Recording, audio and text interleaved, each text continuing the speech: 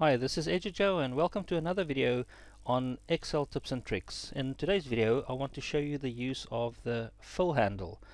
The fill handle is very useful to make sort of laborious tasks much quicker. So let's say for example you have to type in number 1 to 10 and you have to type in 1, 2, 3, 4, 5, 6, 7, 8, 9 and then 10, or let's say you want to do 100 or 1,000 or whatever and you have to number it.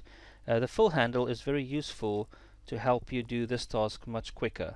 So what you need to do, let me just delete this. So what you need to do, I'll just zoom in slightly.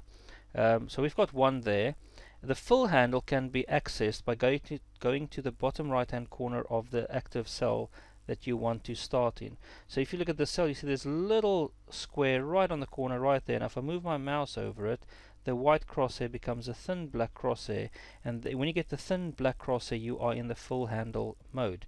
Now what you need to do for a sequence of numbers, you must have the sequence started. So I'll just type in number 2 there, and now Excel knows we want to fill the numbers down or copy the numbers down by going in increments of 1, 2 and so on. Increments of 1, so it's 1, 2, 3, 4, 5 and so on. So if I click on that and just drag it down all the way to 10, boom, and it's done.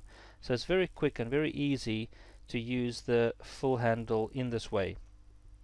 You can also use it across, but I just want to show you, if you only have one number, it doesn't understand the sequence. If you go across, it'll just copy a bunch of ones.